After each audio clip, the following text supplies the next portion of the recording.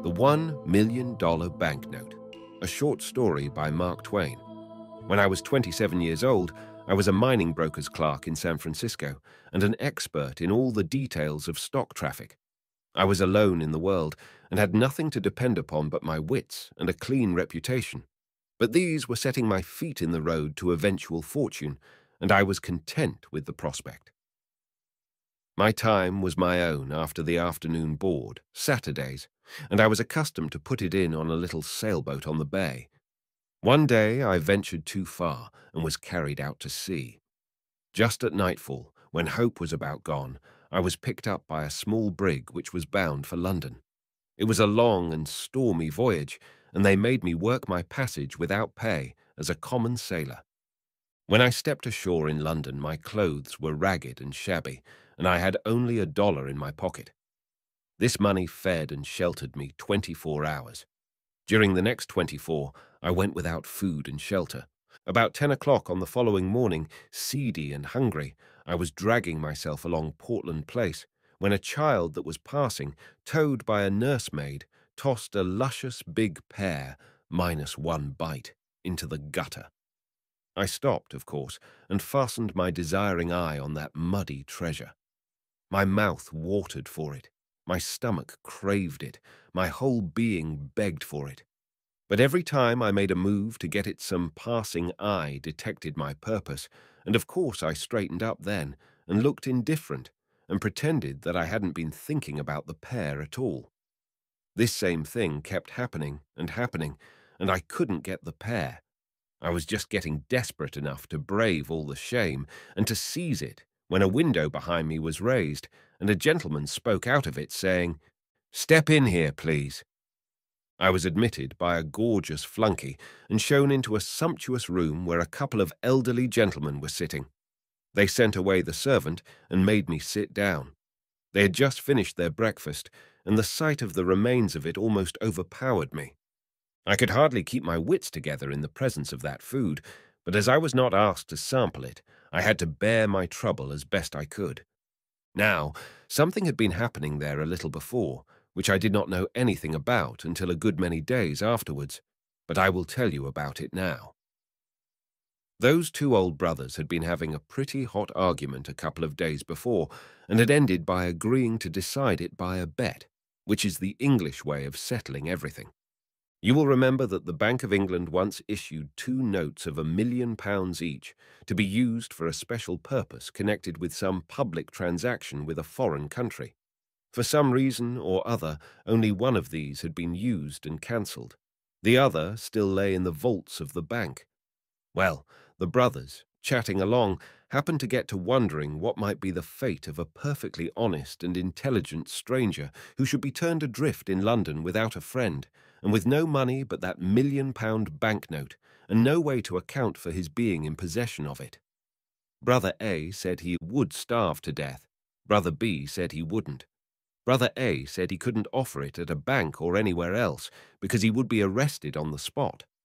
So they went on disputing till Brother B said he would bet £20,000 that the man would live 30 days anyway, on that million, and keep out of jail too.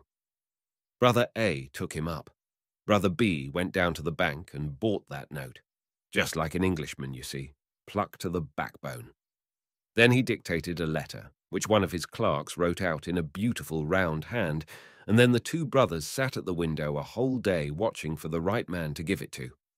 They saw many honest faces go by that were not intelligent enough, many that were intelligent but not honest enough, many that were both, but the possessors were not poor enough, or, if poor enough, were not strangers. There was always a defect until I came along, but they agreed that I filled the bill all around, so they elected me unanimously, and there I was now waiting to know why I was called in. They began to ask me questions about myself, and pretty soon they had my story. Finally, they told me I would answer their purpose. I said I was sincerely glad and asked what it was. Then one of them handed me an envelope and said I would find the explanation inside. I was going to open it, but he said no, take it to my lodgings and look it over carefully and not be hasty or rash. I was puzzled and wanted to discuss the matter a little further, but they didn't.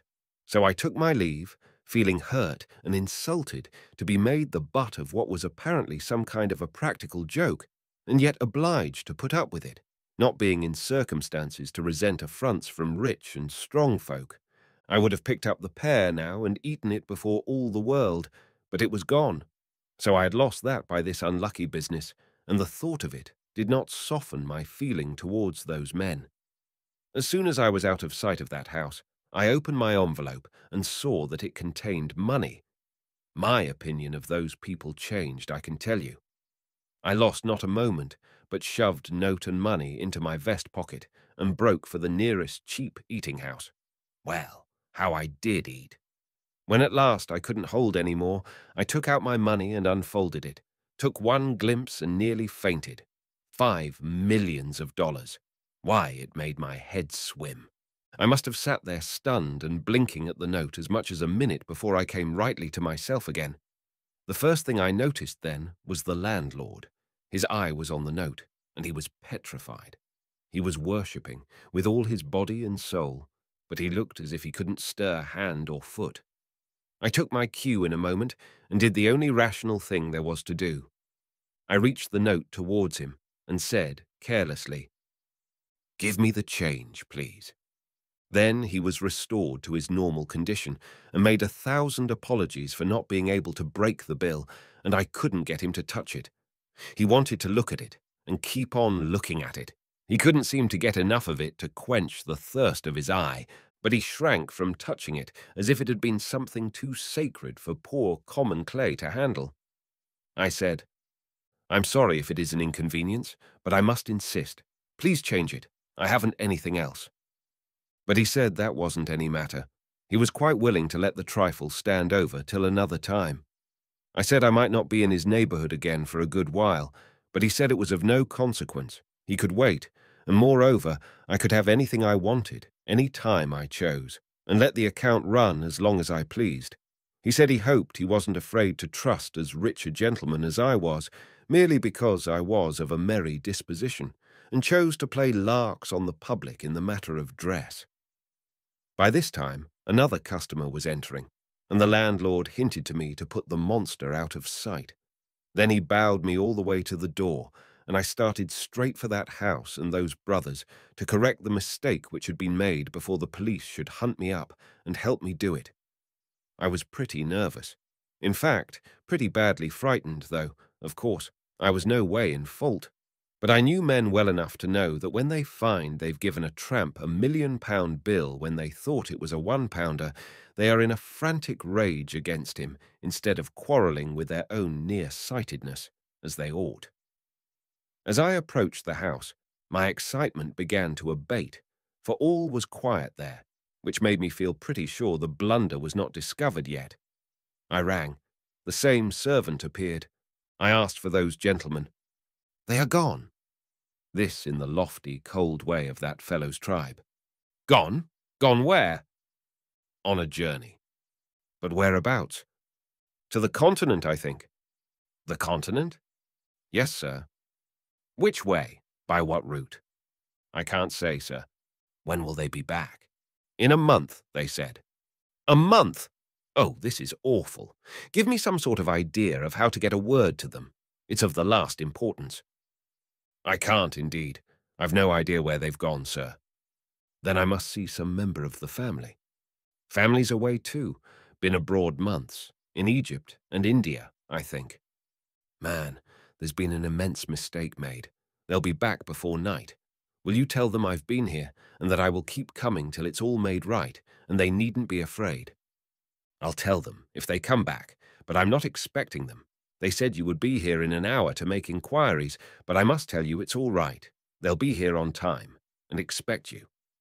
So I had to give it up and go away. What a riddle it all was. I was like to lose my mind. They would be here on time. What could that mean? Oh, the letter would explain, maybe. I had forgotten the letter. I got it out and read it. This is what it said.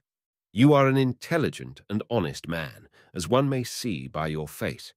We conceive you to be poor and a stranger. Enclosed, you will find a sum of money. It is lent to you for 30 days. without interest. Report at this house at the end of that time. I have a bet on you. If I win it, you shall have any situation that is in my gift. Any, that is, that you shall be able to prove yourself familiar with and competent to fill. No signature, no address, no date. Well, here was a coil to be in. You were posted on what had preceded all this, but I was not. It was just a deep, dark puzzle to me. I hadn't the least idea what the game was, nor whether harm was meant me or a kindness. I went into a park and sat down to try to think it out and to consider what I had best do. At the end of an hour, my reasonings had crystallized into this verdict. Maybe those men mean me well. Maybe they mean me ill. No way to decide that. Let it go. They've got a game or a scheme or an experiment of some kind on hand. No way to determine what it is. Let it go. There's a bet on me. No way to find out what it is. Let it go. That disposes of the indeterminable quantities. The remainder of the matter is tangible, solid, and may be classed and labelled with certainty. If I ask the Bank of England to place this bill to the credit of the man it belongs to, they'll do it, for they know him, although I don't. But they will ask me how I came in possession of it, and if I tell the truth, they'll put me in the asylum naturally, and a lie will land me in jail. The same result would follow if I tried to bank the bill anywhere or to borrow money on it.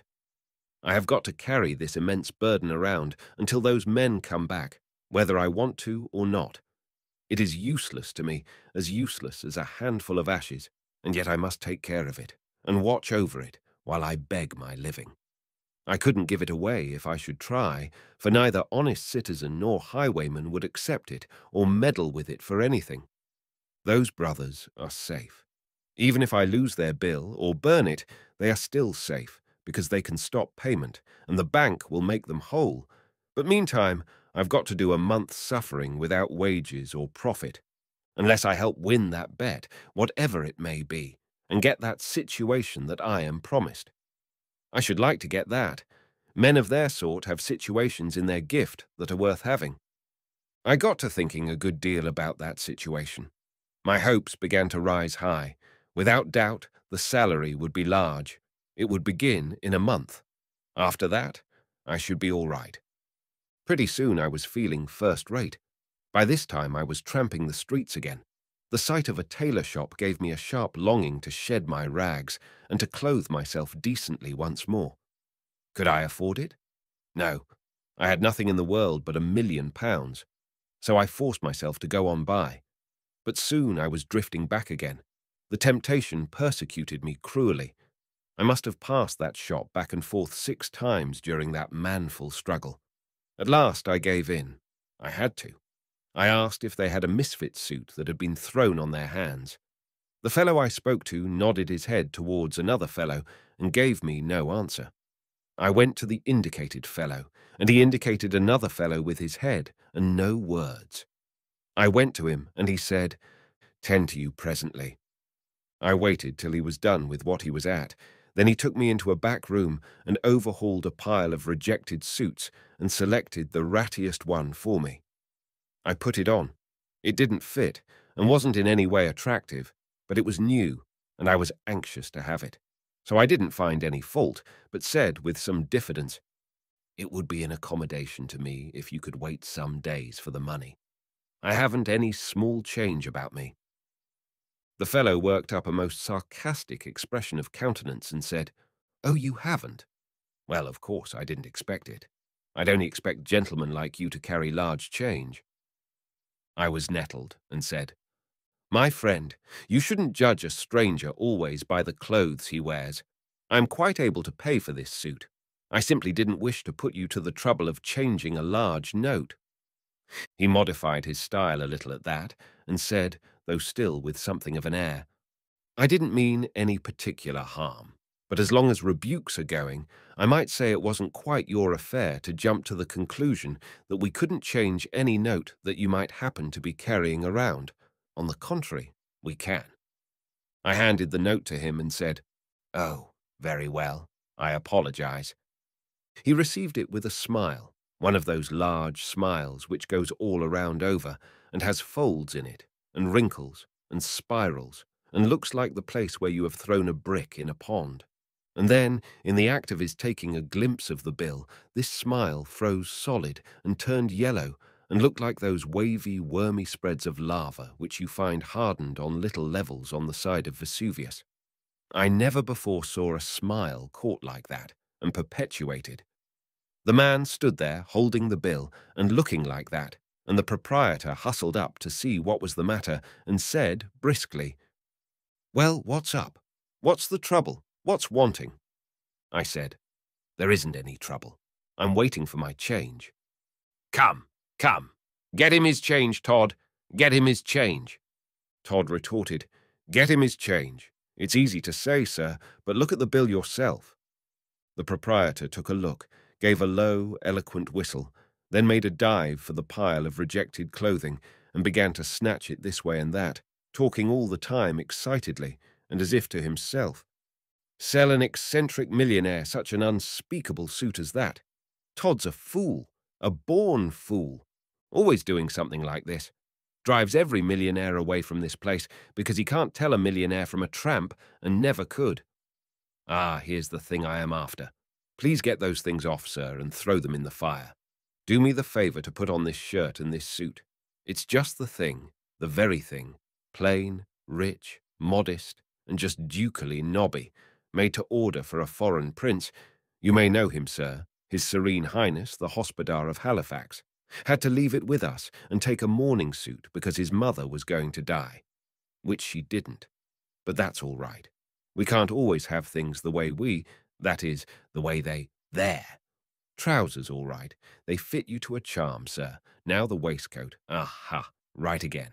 Now the coat. Lord, look at that now. Perfect. The whole thing.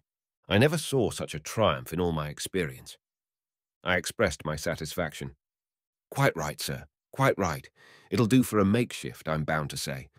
But wait till you see what we'll get up for you on your own measure. Come, Todd, book and pen, get at it. Length of leg, 32, and so on. Before I could get in a word, he had measured me and was giving orders for dress suits, morning suits, shirts, and all sorts of things. When I got a chance, I said, "But my dear sir, I can't give these orders unless you can wait indefinitely or change the bill." Indefinitely! It's a weak word, sir, a weak word. Eternally. That's the word, sir. Todd, rush these things through and send them to the gentleman's address without any waste of time. Let the minor customers wait. Set down the gentleman's address and I'm changing my quarters. I will drop in and leave the new address. Quite right, sir, quite right. One moment. Let me show you out, sir. There, good day, sir, good day. Well, don't you see what was bound to happen? I drifted naturally into buying whatever I wanted and asking for change. Within a week, I was sumptuously equipped with all needful comforts and luxuries and was housed in an expensive private hotel in Hanover Square. I took my dinners there, but for breakfast, I stuck by Harris's humble feeding house, where I had got my first meal on my £1,000,000 bill. I was the making of Harris. The fact had gone all abroad that the foreign crank who carried £1,000,000 bills in his vest pocket was the patron saint of the place. That was enough. From being a poor, struggling, little hand-to-mouth enterprise, it had become celebrated and overcrowded with customers. Harris was so grateful that he forced loans upon me and would not be denied. And so, pauper as I was, I had money to spend and was living like the rich and the great. I judged that there was going to be a crash by and by, but I was in now and must swim across or drown. You see, there was just that element of impending disaster to give a serious side, a sober side, yes, a tragic side, to a state of things which would otherwise have been purely ridiculous. In the night, in the dark, the tragedy part was always to the front, and always warning, always threatening. And so I moaned and tossed, and sleep was hard to find. But in the cheerful daylight, the tragedy element faded out and disappeared, and I walked on air and was happy to giddiness, to intoxication, you may say.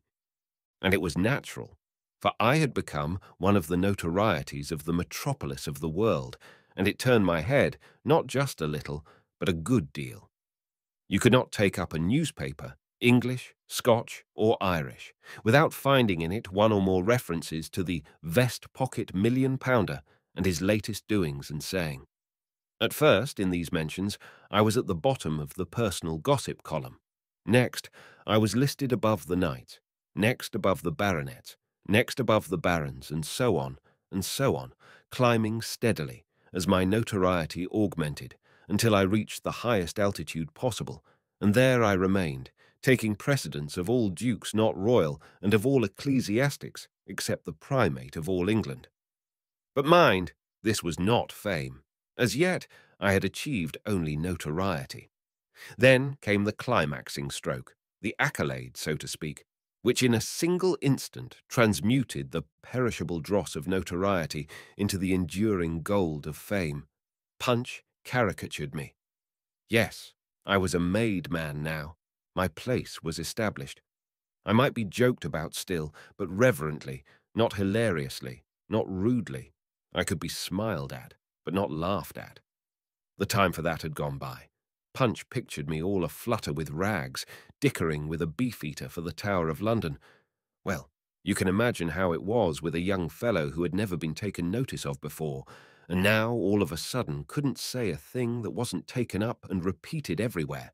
Couldn't stir abroad without constantly overhearing the remark flying from lip to lip. There he goes, that's him. Couldn't take his breakfast without a crowd to look on. Couldn't appear in an opera box without concentrating there the fire of 1,000 lorgnettes. Why, I just swam in glory all day long. That is the amount of it. You know, I even kept my old suit of rags, and every now and then appeared in them, so as to have the old pleasure of buying trifles and being insulted, and then shooting the scoffer dead with the £1,000,000 bill. But I couldn't keep that up.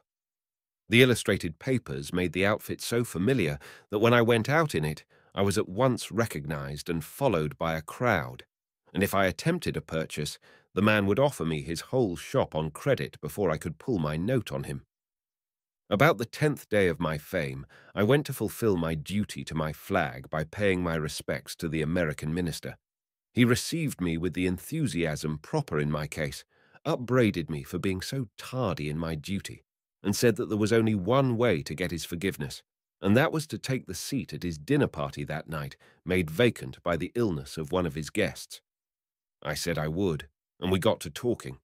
It turned out that he and my father had been schoolmates in boyhood, Yale students together later, and always warm friends up to my father's death. So then he required me to put in at his house all the odd time I might have to spare, and I was very willing, of course. In fact, I was more than willing. I was glad. When the crash should come, he might somehow be able to save me from total destruction.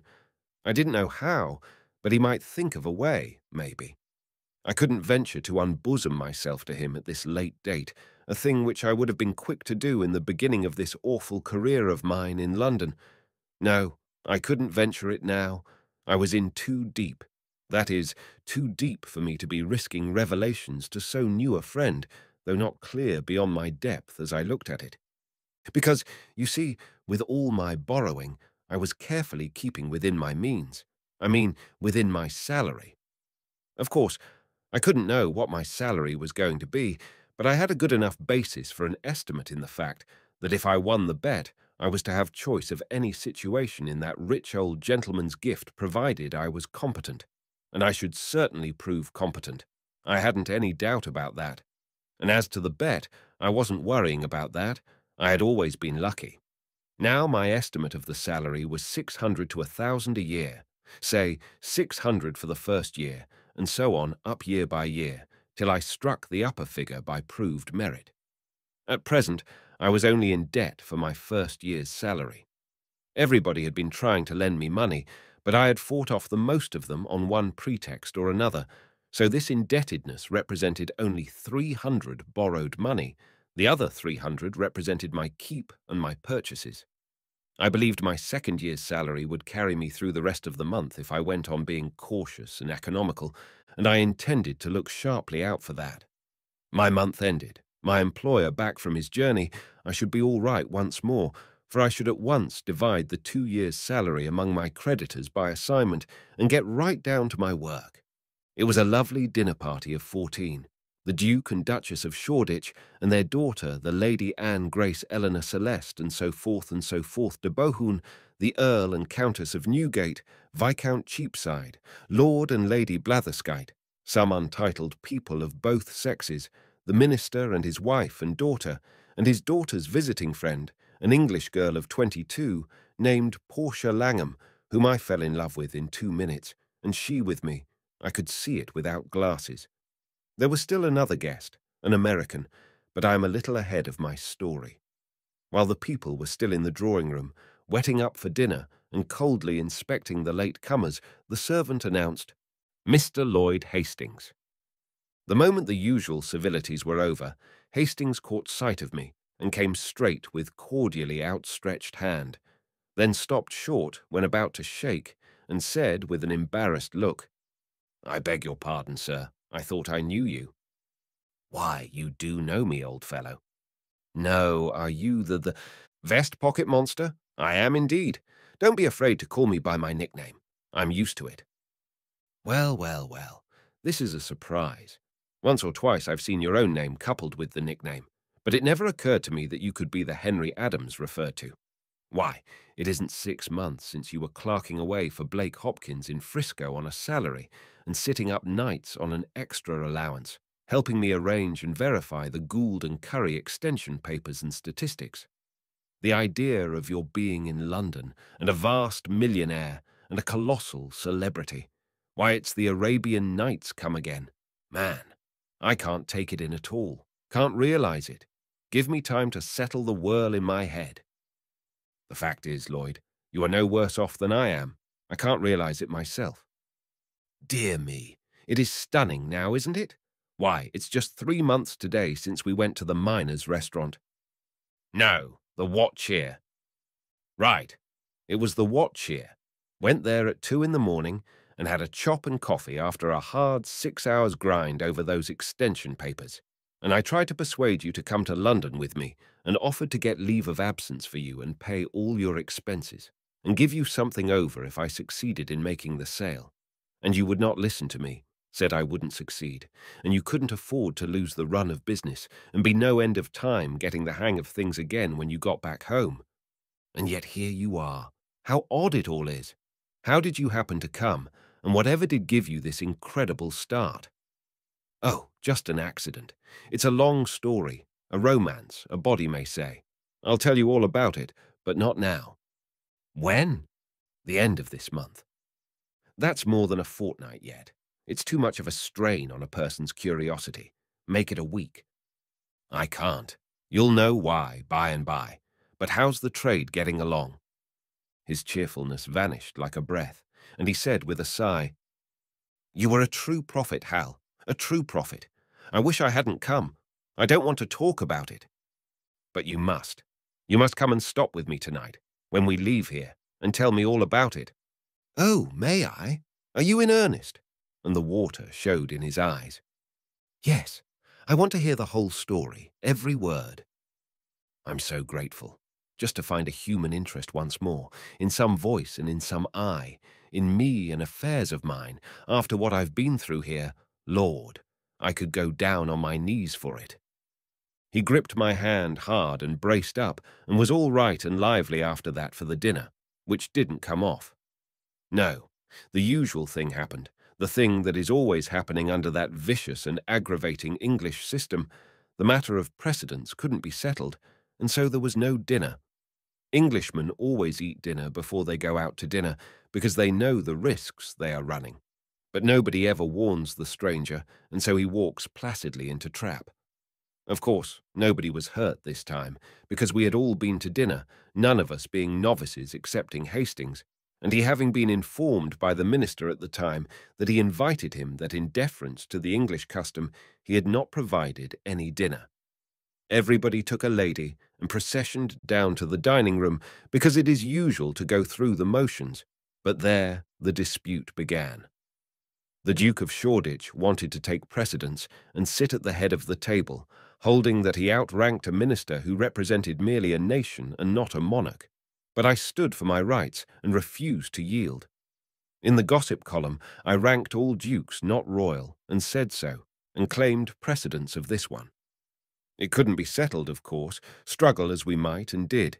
He finally, and injudiciously, trying to play birth and antiquity, and I, seeing his conqueror and raising him with Adam, whose direct posterity I was, as shown by my name, while he was of a collateral branch, as shown by his and by his recent Norman origin. So we all processioned back to the drawing-room again and had a perpendicular lunch, plate of sardines and a strawberry, and you group yourself and stand up and eat it. Here, the religion of precedence is not so strenuous. The two persons of highest rank chuck up a shilling. The one that wins has first go at his strawberry, and the loser gets the shilling. The next two chuck up, then the next two, and so on. After refreshment, tables were brought, and we all played cribbage, 6pence a game. The English never play any game for amusement. If they can't make something or lose something, they don't care which. They won't play. We had a lovely time. Certainly two of us had, Miss Langham and I. I was so bewitched with her that I couldn't count my hands if they went above a double sequence, and when I struck home, I never discovered it, and started up the outside row again, and would have lost the game every time, only the girl did the same, she being in just my condition, you see, and consequently neither of us ever got out, or cared to wonder why we didn't. We only just knew we were happy, and didn't wish to know anything else, and didn't want to be interrupted. And I told her, I did indeed, told her I loved her, and she, well, she blushed till her hair turned red, but she liked it. She said she did. Oh, there was never such an evening. Every time I pegged, I put on a postscript. Every time she pegged, she acknowledged receipt of it, counting the hands the same. Why, I couldn't even say 2 for his heels without adding, "My, how sweet you do look." And she would say, 15-2, 15-4, 15-6, and a pair are 8, and 8 are 16. Do you think so? Peeping out aslant from under her lashes, you know, so sweet and cunning. Oh, it was just 2-2. Well, I was perfectly honest and square with her. Told her I hadn't a cent in the world, but just the £1,000,000 note she'd heard so much talk about, and it didn't belong to me, and that started her curiosity. And then I talked low and told her the whole history right from the start, and it nearly killed her laughing. What in the nation she could find to laugh about I couldn't see, but there it was. Every half-minute some new detail would fetch her, and I would have to stop as much as a minute and a half to give her a chance to settle down again. Why, she laughed herself lame. She did, indeed. I never saw anything like it. I mean, I never saw a painful story, a story of a person's troubles and worries and fears, produce just that kind of effect before. So I loved her all the more, seeing she could be so cheerful when there wasn't anything to be cheerful about. For I might soon need that kind of wife, you know, the way things looked. Of course, I told her we should have to wait a couple of years till I could catch up on my salary, but she didn't mind that, only she hoped I would be as careful as possible in the matter of expenses, and not let them run the least risk of the trenching on our 3rd year's pay. Then she began to get a little worried, and wondered if we were making any mistake, and starting the salary on a higher figure for the first year than I would get. This was good sense, and it made me feel a little less confident than I had been feeling before, but it gave me a good business idea, and I brought it frankly out. "Portia, dear, would you mind going with me that day, when I confront those old gentlemen?" She shrank a little, but said, "N.O., if my being with you would help hearten you, but would it be quite proper, do you think?" "No, I don't know that it would. In fact, I'm afraid it wouldn't. But you see, there's so much dependent upon it that—" "Then I'll go anyway, proper or improper," she said, with a beautiful and generous enthusiasm. "Oh, I shall be so happy to think I'm helping." "Helping, dear? Why, you'll be doing it all. You're so beautiful and so lovely and so winning that with you there I can pile our salary up till I break those good old fellows, and they'll never have the heart to struggle." Show! You should have seen the rich blood mount, and her happy eyes shine. You wicked flatterer. There isn't a word of truth in what you say, but still I'll go with you. Maybe it will teach you not to expect other people to look with your eyes. Were my doubts dissipated? Was my confidence restored? You may judge by this fact. Privately, I raised my salary to 1,200 the first year on the spot, but I didn't tell her. I saved it for a surprise. All the way home I was in the clouds, Hastings talking, I not hearing a word. When he and I entered my parlour, he brought me to myself with his fervent appreciations of my manifold comforts and luxuries. Let me just stand here a little and look my fill. Dear me, it's a palace. It's just a palace. And in it everything a body could desire, including cosy coal fire and supper standing ready. Henry, it doesn't merely make me realize how rich you are. It makes me realize to the bone, to the marrow, how poor I am, and how miserable, how defeated, routed, annihilated. Plague take it. This language gave me the cold shudders. It scared me broad awake and made me comprehend that I was standing on a half-inch crust with a crater underneath. I didn't know I had been dreaming. That is, I hadn't been allowing myself to know it for a while back. But now, oh dear, deep in debt, not a cent in the world, a lovely girl's happiness or woe in my hands, and nothing in front of me but a salary which might never, would never materialize. Oh, I am ruined past hope. Nothing can save me. Henry, the mere unconsidered drippings of your daily income would— Oh, my daily income. Here, down with this hot scotch and cheer up your soul. Here's with you. Or, no, you're hungry. Sit down and— Not a bite for me. I'm past it. I can't eat these days, but I'll drink with you till I drop. Come! Barrel for barrel, I'm with you. Ready? Here we go. Now then, Lloyd, unreel your story while I brew. Unreel it? What, again? Again? What do you mean by that? Why, I mean, do you want to hear it over again? Do I want to hear it over again? This is a puzzler. Wait, don't take any more of that liquid. You don't need it. Look here, Henry, you alarm me. Didn't I tell you the whole story on the way here? You? Yes, I. I'll be hanged if I heard a word of it. Henry, this is a serious thing. It troubles me. What did you take up yonder at the minister's? Then it all flashed on me, and I owned up like a man. I took the dearest girl in this world, prisoner. So then he came with a rush, and we shook and shook and shook till our hands ached. And he didn't blame me for not having heard a word of a story which had lasted while we walked 3 miles. He just sat down then, like the patient, good fellow he was, and told it all over again. Synopsized, it amounted to this. He had come to England with what he thought was a grand opportunity. He had an option to sell the Gould and Curry extension for the locators of it and keep all he could get over $1 million. He had worked hard, had pulled every wire he knew of, had left no honest expedient untried, had spent nearly all the money he had in the world, had not been able to get a solitary capitalist to listen to him, and his option would run out at the end of the month. In a word, he was ruined. Then he jumped up and cried out, "Henry, you can save me! You can save me, and you're the only man in the universe that can. Will you do it? Won't you do it? Tell me how. Speak out, my boy. Give me $1 million and my passage home for my option. Don't refuse." I was in a kind of agony.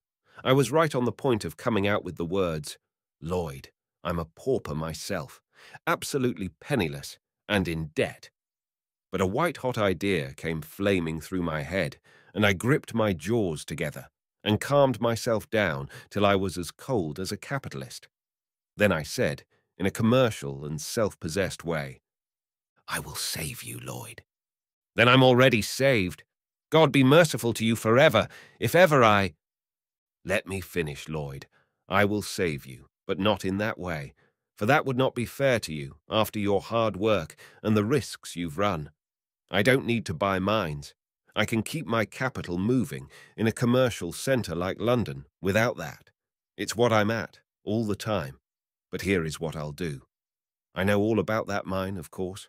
I know its immense value and can swear to it if anybody wishes it. You shall sell out inside of the fortnight for 3 millions cash, using my name freely, and will divide, share, and share alike.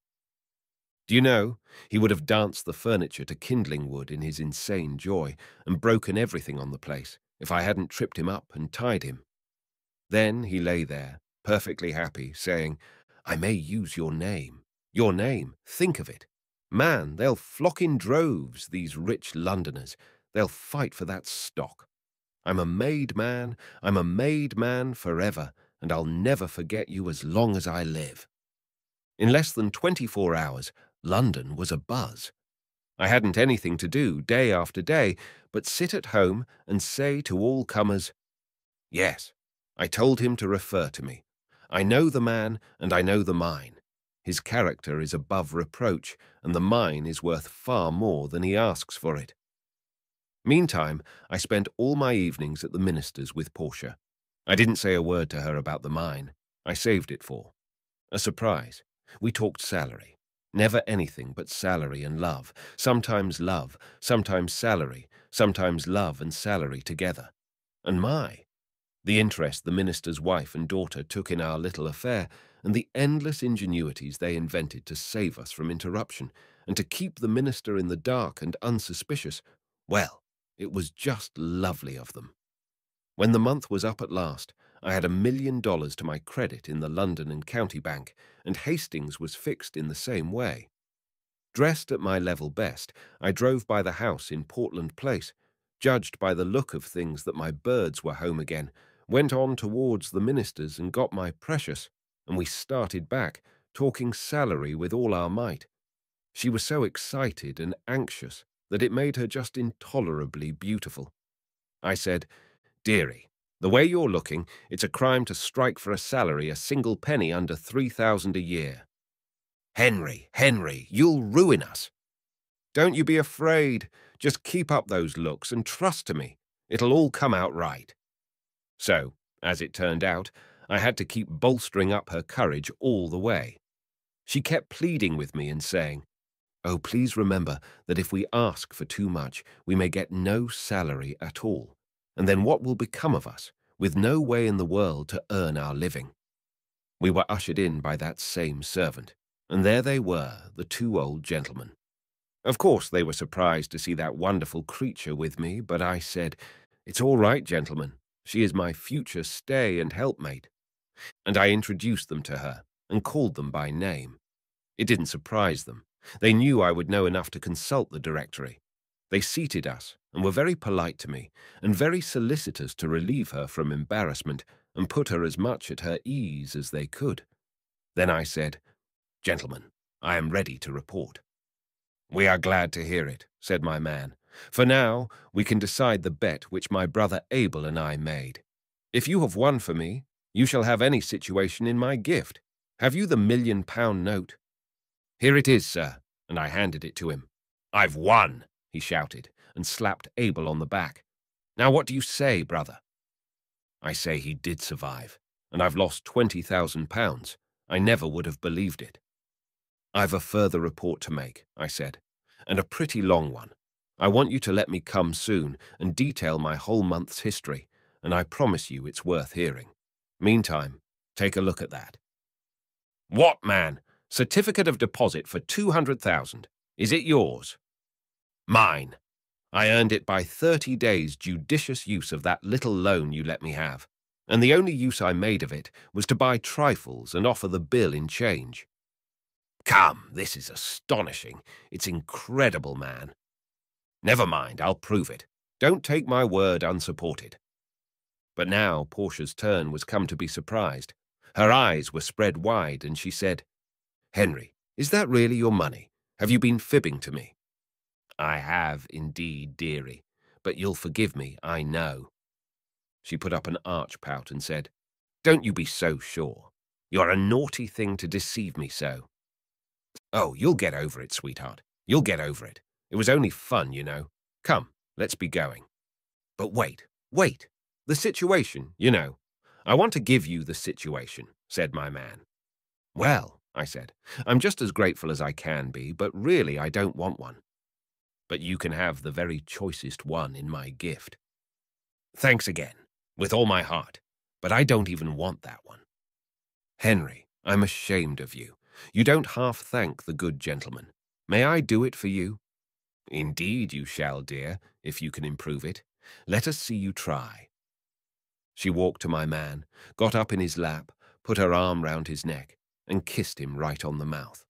Then the two old gentlemen shouted with laughter, but I was dumbfounded, just petrified, as you may say. Portia said, Papa, he has said you haven't a situation in your gift that he'd take, and I feel just as hurt as— My darling, is that your papa? Yes, he's my step-papa, and the dearest one that ever was. You understand now, don't you, why I was able to laugh when you told me at the minister's, not knowing my relationships, what trouble and worry Papa's and Uncle Abel's scheme was giving you. Of course, I spoke right up now, without any fooling, and went straight to the point. Oh, my dearest dear sir, I want to take back what I said. You have got a situation open that I want. Name it. Son-in-law. Well, well, well.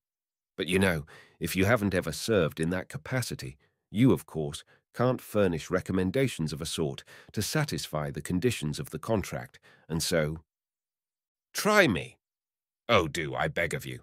Only just try me 30 or 40 years, and if— Oh, well, all right. It's but a little thing to ask. Take her along. Happy, we two.